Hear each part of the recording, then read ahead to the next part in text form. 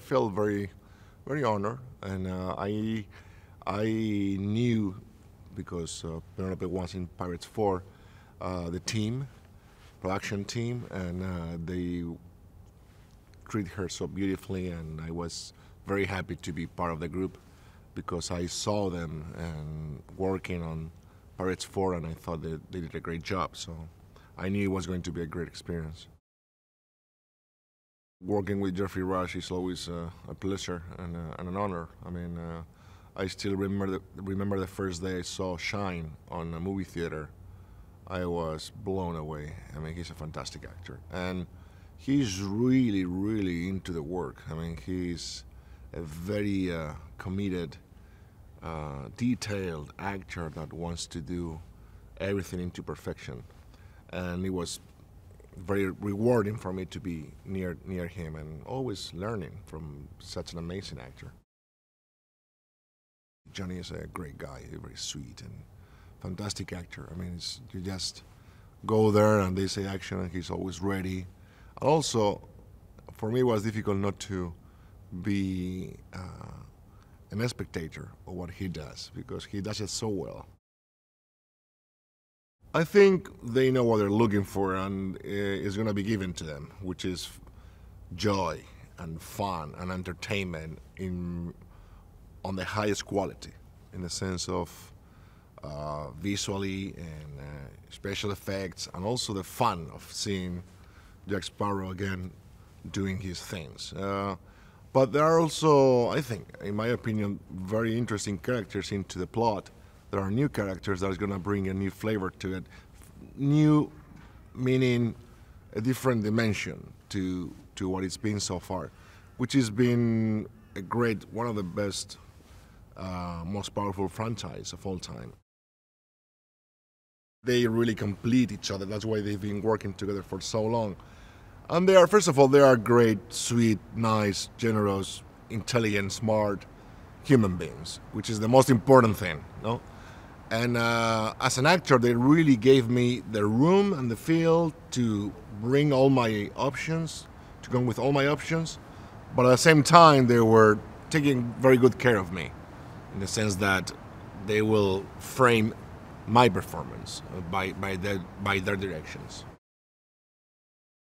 There is a point in the story where I can relate to him. I can understand his mentality and escape the more I can from that black and white thing.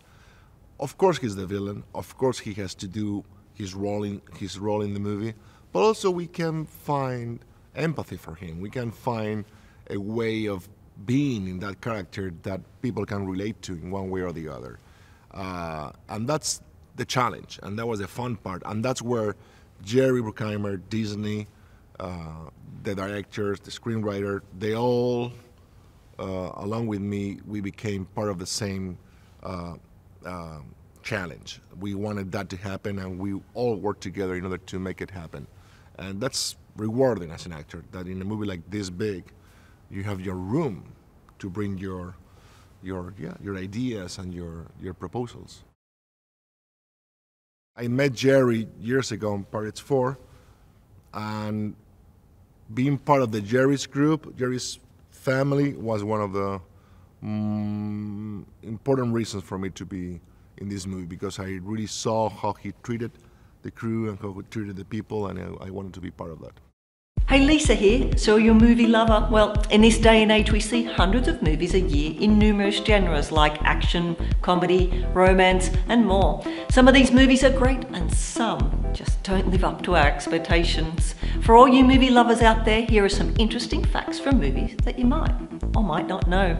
In the movie Carrie, the end of the movie was shot in reverse order, a technique of the film to make scenes look more ghost-like. A close viewing of the film will show cars moving in reverse. What do the 101 Dalmatians and Wendy from Peter Pan have in common?